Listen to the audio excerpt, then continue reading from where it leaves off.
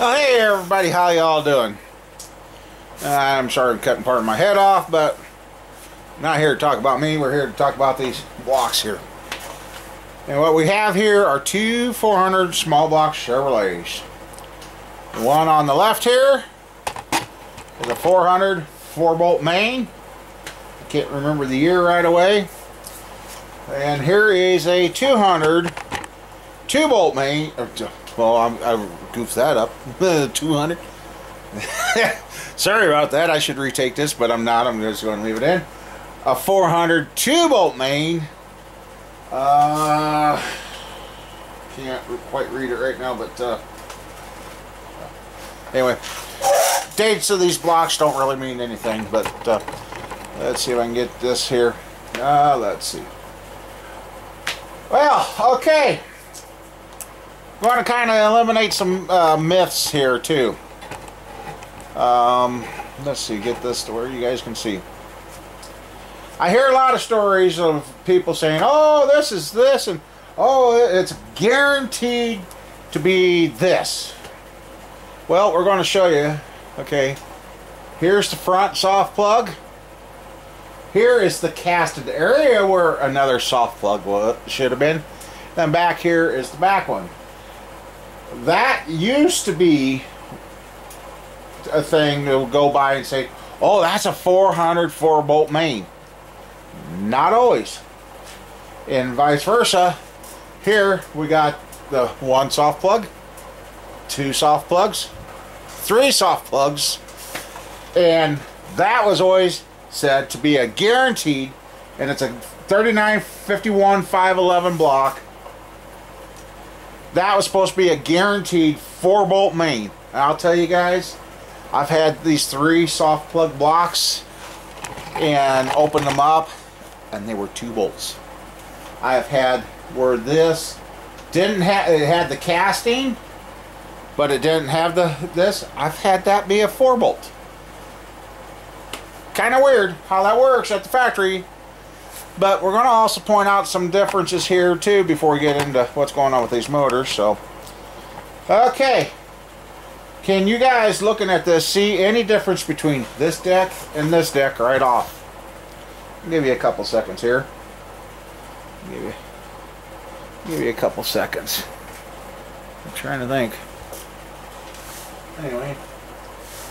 Well, let's see. The closest thing I got for a pointer is this. Oh, now that you guys had a chance to either pause or stop and study these surfaces, what have you all noticed the difference between this 400 block and this 400 block? Other than obvious, this one's decked, this one is not. What have you noticed? And this one's driver side up, this one's passenger side up. So they're just okay. On this 400, I wish I could see what year. Let's see if I can get to it. Oh no, this one's tight. Okay. Anyway, on this 400 here, you've got 1, 2, 3. And well, I forgot to do it before this was decked.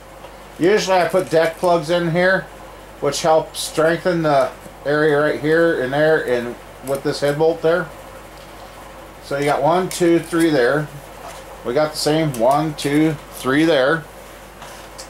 We got our steam hole here, steam hole there, steam hole there, because these are Siamese cylinders. This cylinder is attached to that cylinder. There's no spacing between them. That's why you got, if you run a 400 block, that's why you got to put the corresponding steam holes in your heads. Otherwise there, and there will get super hot and burn your head gasket out in no time. So we got our steam holes there, steam holes there, steam holes there, and steam holes there. Have you figured out the difference yet? This is where the difference come in. See this? Water passage, water passage, water passage. Small, oh that one, okay, that is a hit. Oh, that is a water passage. That is a small water passage. No water passage, and a small one. See how big these are cast? Those are drilled. Factory flaw? Possibly. Was it a design test? Possibly. And there's been 350s, and I think that 60 over same way, where it doesn't have this center water passage in it on the 350. Why that happened with these blocks, the guys that casted these at the time are the only ones that know. That one's 30 over, this one's 40 over. So right off the bat, since this has got the smaller hole, this entire area for the 377, from there to there, and this entire center, so this center is really supported now, that is turning out to be a stronger block than this 2-bolt, because you don't have the cracking possibility right here. Not that it really makes a difference if it cracks from this hole to that hole. It ain't going to go nowhere, because it's just that. So if you do have a 400 block and you do have a crack from there to there, you can still use it, because it's not going anywhere unless the crack travel. Well, since that's drilled all the way through, it should only just be there. But if you do have a crack in there or that, then yeah, it's junk. There's no sleeving that and having it work right. So same here, you don't, and here's your head bolt holes there. So with this having a big hole with the 2 steam holes here, see, we do have steam holes here and steam holes here, but we don't have the big one in there weakening it. All that there is heavier to support the gasket. So, and like I said, this one was casted. I got another 400 block. I got to look, and if I remember, I'll show you. It's a 2-bolt main, and it's had this one, but I don't think it had the casting to appear that it was a 3-bolt or 3 soft plug. So that's that. Otherwise, we've talked about with the other motors I've done here recently. And this 400 4-bolt, I was going to throw in the tank today, but I didn't realize none of the timing area has been derusted. The thrust area for the camshaft wasn't derusted. I haven't drilled and haven't tapped these for galley plugs. Then I got, yeah, we got some. Gotta get down in here with wire brushes and clean up a little bit of rust that's developed. I haven't checked for casting flash all over the block yet. We haven't ground the oil returns to take that extra casting flash out. And before anybody says it, all that stuff you may think's not worth it. This is my motor, my build. It is stuff I do, and that's what's going to get done. It doesn't hurt a thing. It helps get the oil back. We haven't reworked the oil passages here yet. So I didn't realize this got up to the machine shop without having all this other stuff done, but that's okay. We can do it now. And then right in here under the main cap is that hidden galley plug right in there. I got to make sure that's out. Those are tight, that's what I thought. Because this was decked and honed with torque plates. This one wasn't decked, but it was honed with torque plates. The cylinders have been chamfered, so the rings slide into the cylinders good. So, like here on the oil rear main cap, I reworked this oil here as your oil pump comes up, and yeah, so there's a little bit of prep work to be done on this motor.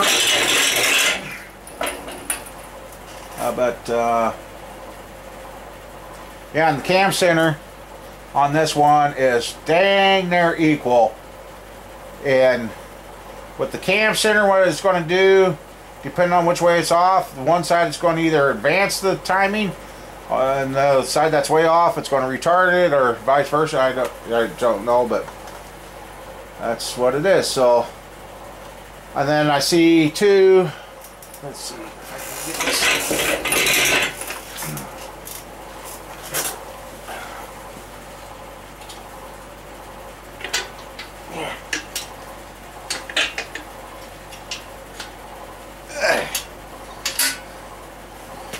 Oh, jeepers.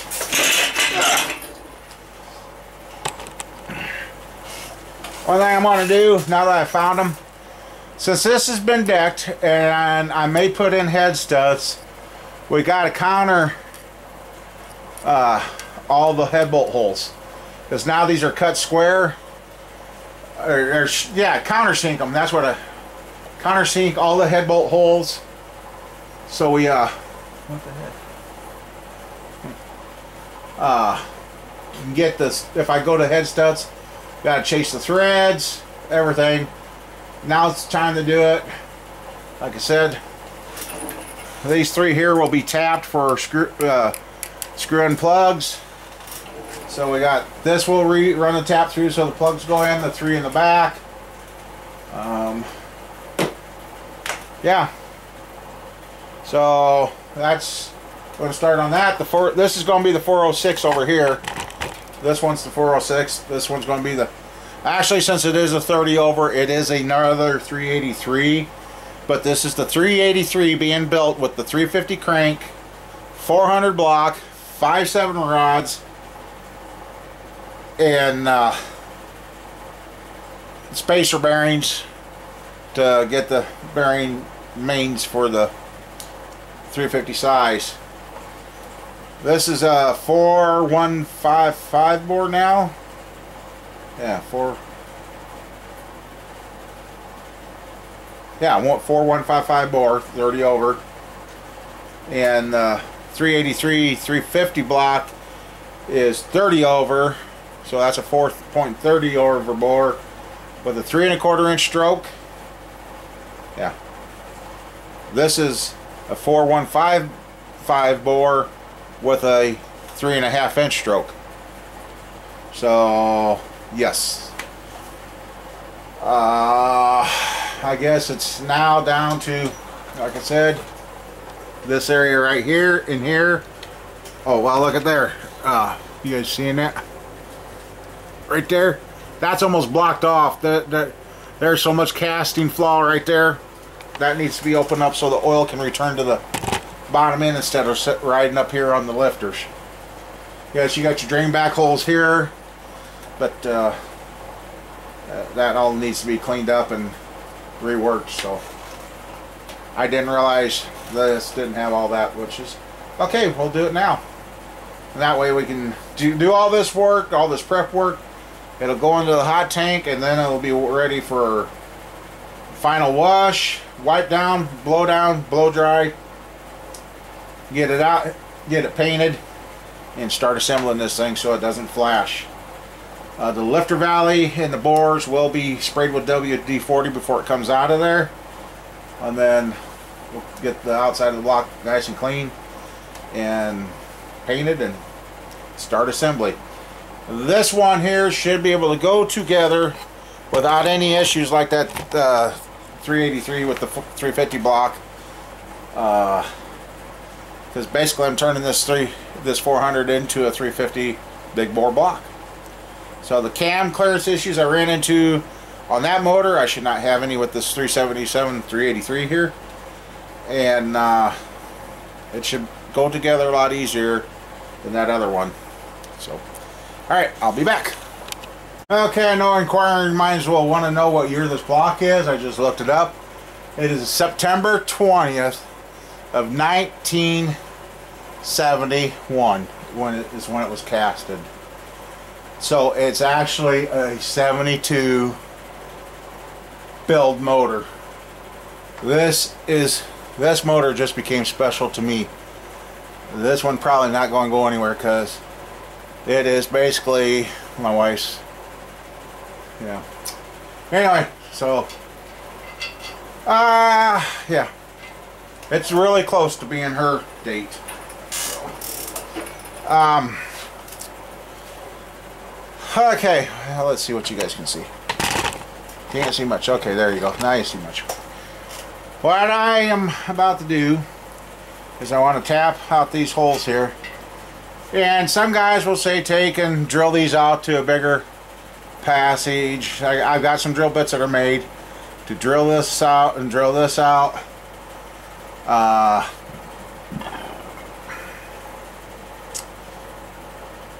I don't, if this was going to be on this build, you do that on for some certain builds. And this is going to be one of those builds that may or may not been worth doing. So as of right now, it's not going to get done. But now, for you guys that know, your oil passage on the stock block here comes from here. When your motor's up right side up like this, the oil comes through the middle one from front to back, and that's where all the oil basically gets forced down around the cam bearings, then down to the main bearings, and then lubricates the mains. This is where the issue, well, not really an issue, the controversy over clocking your cam bearings comes into play.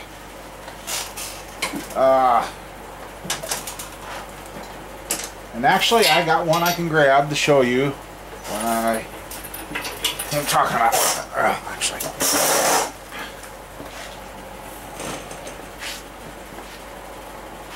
okay, I'll grab the first and second one out of a block that we took.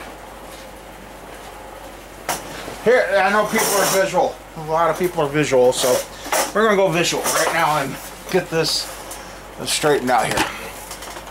Okay.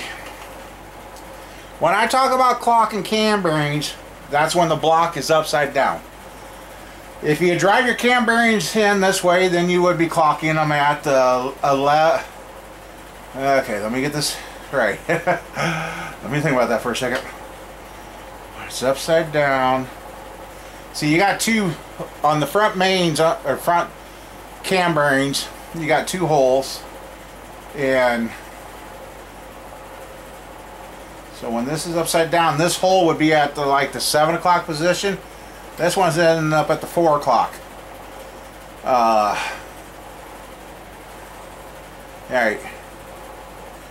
And this one here had some wear on it. So when it's upside down,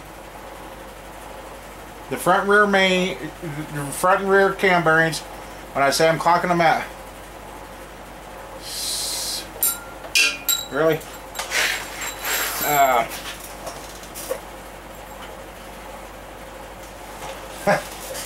Usually I'm pretty good at getting stuff twisted around in my head.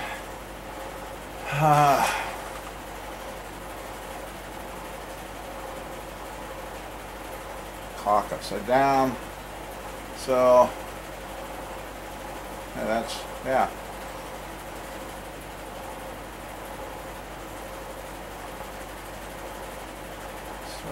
Alright. Yeah, 7 o'clock will be over here. So yeah. So yeah, the two front one, I end up putting them up. And as you watch here, oil comes down, hits that, goes around.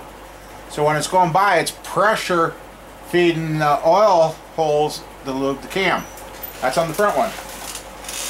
And then everybody's like, oh, I'm taking the easy way out to know I got them lined up. When you got it upside down and the main caps are off, you can see down to this cam hole. And what a lot of people like doing is taking this hole, which when the block is upside down would be, see, they're different sizes. See, this fits in the front. This is the number 2 bearing. Okay.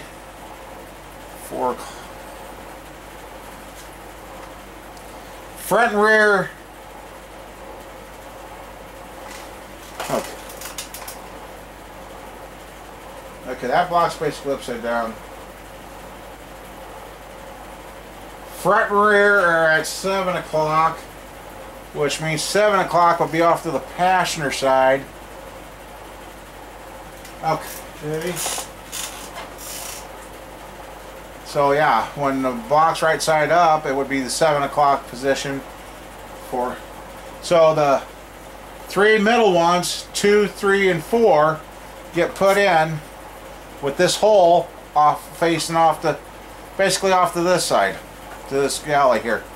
Because what that does, and you guys stop and think about this, as that oil comes down, hits the top of this cam bearing, goes around, it's putting oil there, and it's on this side of the, you want it on this side of the rotation, because that way it gets that oil film and it pulls it all the way around the bearing. Pulls it all the way around. So it does that. If you take and put this where that lines up with that hole at the bottom, all your oil pressure is going by the cam bearing hole all the way down, and that oil pressure's got two ways it can go, and it's going to take the path of least resistance. It's going to sit, and you've got your lifters, your spring pressure, your timing chain, everything pushing down on that camshaft. Think about it, guys. You got everything, all the valve train, the rock arms, push rods, lifters, everything pushing down on that camshaft. And here you are expecting that you're going to have enough oil pressure to push back, to push up, to override all the valve train pressure that you have put on these cam bearings to get the oil to come up in there and make it all the way around and back down. Where this is put in at the at this position here, it comes in and it's under pressure here. It's in a smaller passage, so its pressure is increased, so it's oiling. It gets down here, it's got the groove going all the way around, plus a hole going down, and you got a bearing that's a crank that's swiping by there, that oil hole, twice to one revolution of the cam here. So that's going to keep the oil pressure dropping, and it's not really going to push the oil pressure up to your cam bearings. I have tested it on motors, and every motor that I've lined up where it was down, you could just look in, oh, I got it, I could see the whole hole. Those cam bearings looked like hell. These came out of the dirt track motor, and they are almost reusable. I am holding them onto them for a special build that we're going to do. And that, so, but yeah, that's why I clock my cam bearings. I don't take the lazy man way out and line them up. Right now, the oil's under pressure. It's in a small confined area. It's forcing the oil in there, and it's making a continuous film.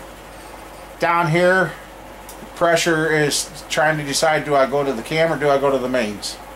So that's just one thing there. So that's my reasoning behind why I clock them the way I do. And the dirt track motor was carrying 100 pounds of oil pressure, so yeah, yes, I said 100 pounds. So anyway,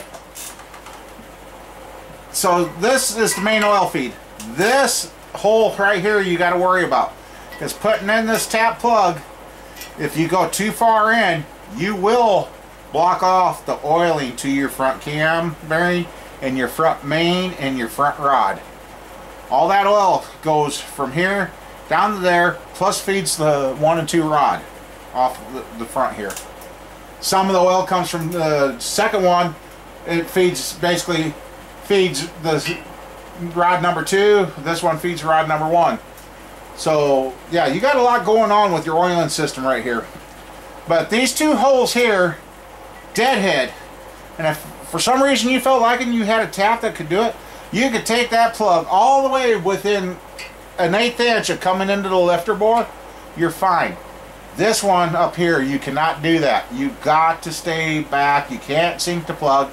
Sometimes I have to tap it, put the plug in, and I cheat. I got an inspection cam, but if you have your cam bearing out and you look in there, and if you start seeing your plug, you know you're too deep. So what I've done there in the past, I've marked the plug, and I've taken an angle grinder and beveled out the plug, put it in, make sure the bevel's there so the oil can come up, hit that, and flow down and get to your front main. And you want to use good taps, and it will find center. And I don't use a lubricant on the cast iron stuff, because cast iron in a way is a kind self-lubing metal. with taps, so.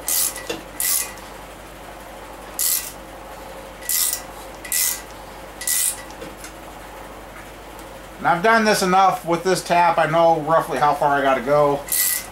And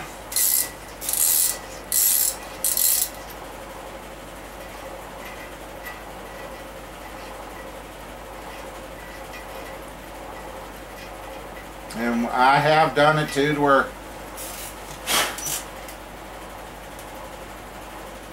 yep, that looks really good.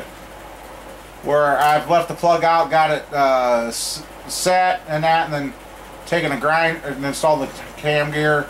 This is all mock-up. You can't do it after you got the bearings in, or you don't really want them in.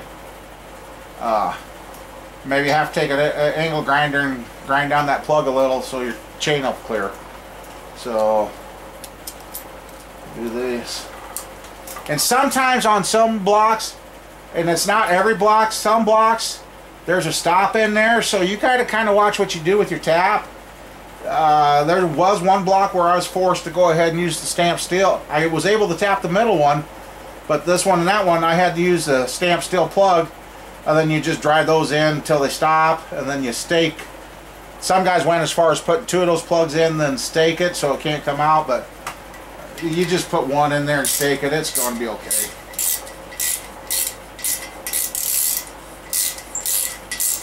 So like this one here, you could run it all the way until you're down out of threads. Not necessary, but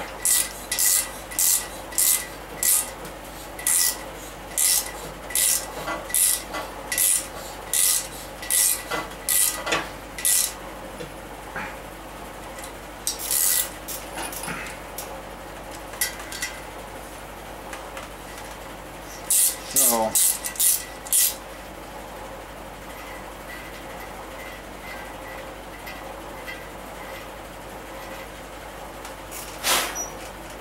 and this is why you want to do this before you assemble, because you got all the metal shavings and everything going down. I really thought I had done it to this block, but it must have been the 383 block that I did that, because I went through doing all these with another buddy one night, and I guess this way the block got clean. Like I said, I got a couple of spots back here as this block wasn't kept oiled up good when it was stored, and I got some rust back there, but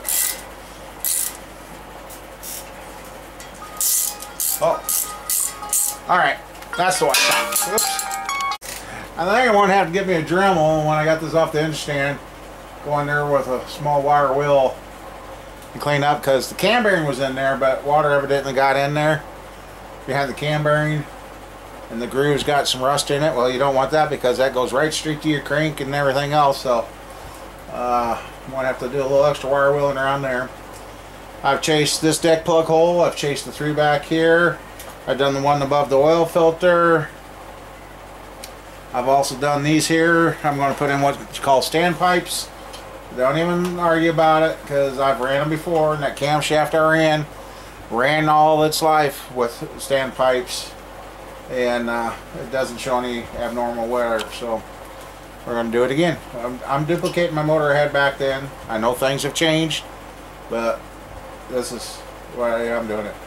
So yeah, I got to find my little Dremel set, or a small wire brush that I can get down in there, a little narrow one, and groove this wire wheel around here and in there. I can't change the bore size, and I mean, I've used a worn out brush. And I got the lifter bore brush. I think it's in the toolbox there, and I got a bunch of stuff I don't want to move right now, so always make sure you run the lifter bore brush down through the lifter bores, so you know they're free, clear, and not hanging up. And like I said, that one I can't even get the tip of my finger in. That's, want to hog that out and clean up the flashing around this one and get that to where the oil will run and go right down there, no problems. So this is going to be kind of a test of what I'm going to do building this 370 7383, whatever you want to call it.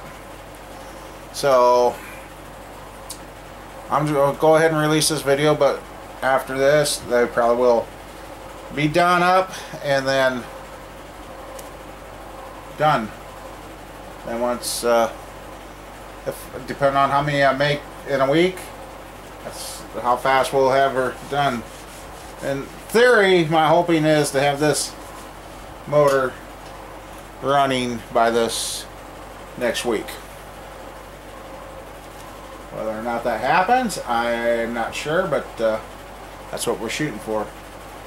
But like I said, I got to get my chamfers thing out so I can chamfer all these bolt holes here. It actually should have been done before decking, but we'll get her. It's like this one's okay. We'll get her. That's all we can do. So I guess you guys didn't even see what I was looking at, but oh well. Yeah, and I can see he didn't have to take much off this block. Almost could. Looks like a T. It's almost there.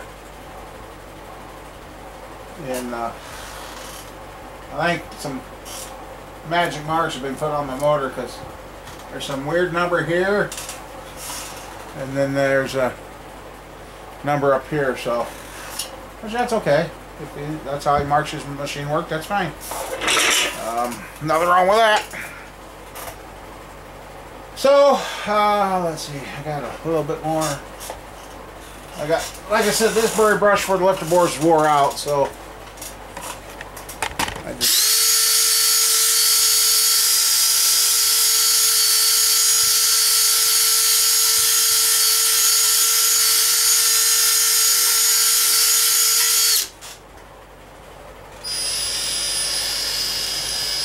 There, and I got all the rust out of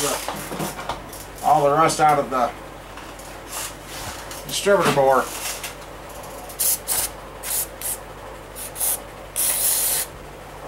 But yeah, I gotta get up here's okay, but from the threads to the distributor bore, there's a little surface rust in there. I got some brushes I'll run through there, brush it good. So like I said, I'm going to burr brush every lifter bore and get that brushed, wire brush the cam bearing area. And here's where you clean, guys. There's stuff already falling in the bore down here. It's got a grit already in it. So clean, clean, clean. Anyway, I hope that is something that you guys will like on this video series. Is explain what I'm doing it in an old school way. Yeah, like I said, there is plenty of new stuff and new ways of doing things, but sometimes they're not always good. Sometimes doing the old stuff ain't good, but yeah. So I guess tomorrow we'll finish. I'll see if I'll have Ian with me, so I don't know if we'll get much done to this or not, but my goal is to have this all cleaned up and the rust cleaned up from the backside here around there. Get the main bearings off, make sure the oil galley plug down here under this is out, and tap that for a screw and plug. And okay, I got this is what's left to do. Die grinder work here in this corner, the oil filter area. Ooh, that needs some work. The rear main cap. Actually, I'm going to check with the guy and see if he still does it, where he takes the rear main cap, machines it off, and they put a plate so your oil pump is actually not mounted to the rear main. That was the problem with the 400. Seemed like tightening the oil pump, that's where they would break. Well, you machine that off and put a block on that, and that Actually, it was bolted to the mains, but then your stud was pulling on that little 1/2-inch piece of metal and not the rear main cap, and it seemed to work. It seemed to work, so I might check into that. But I think it might cost more than what it'd be worth to do today. And I don't know if that piece of metal is even made today anymore. I know you could buy a dart block, you could get there's plenty of aftermarket 400 style blocks out there, but like I've said, before the roller cams were around and these special race blocks were around, this right here is what did it. And I gotta order me a chamfer. I just found out this cylinder's not chamfered, or it was chamfered before and then decked after, because that is sharp. That'll destroy rings. Oh yeah, this one is too. That one, yeah. I gotta get one of the chamfer things with sanders so I can chamfer those like they're supposed to be.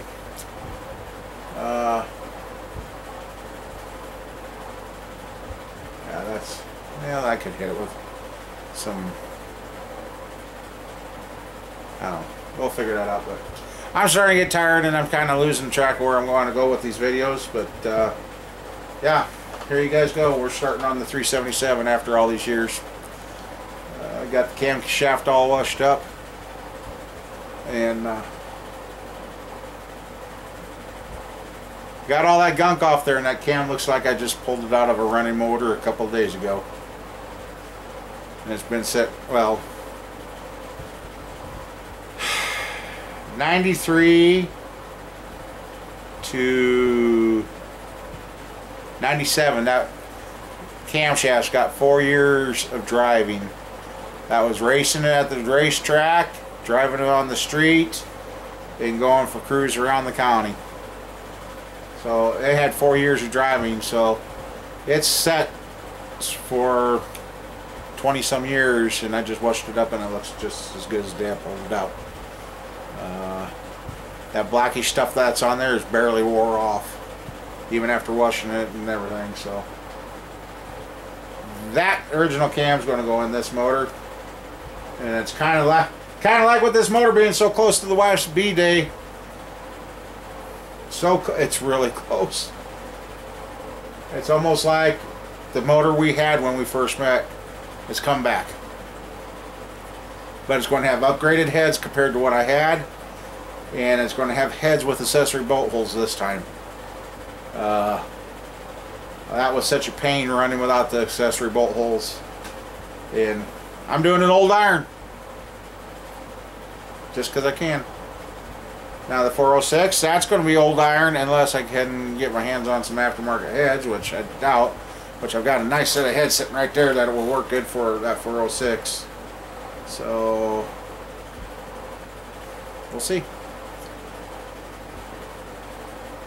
Wow.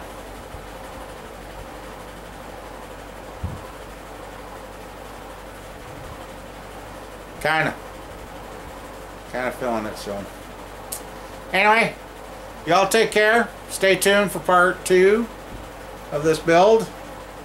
And like I said in the other video, if you watched all the way to the end, let me know if you want them released all as they go, or do one a week and stretch it out, or how you guys want to see this build go together.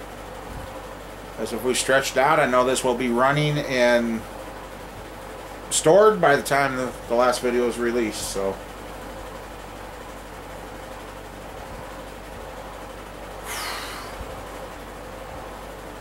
yeah. So we got a little. Yeah, I'm done. I gotta go. See you guys later. Have a good one, and we'll get this thing running.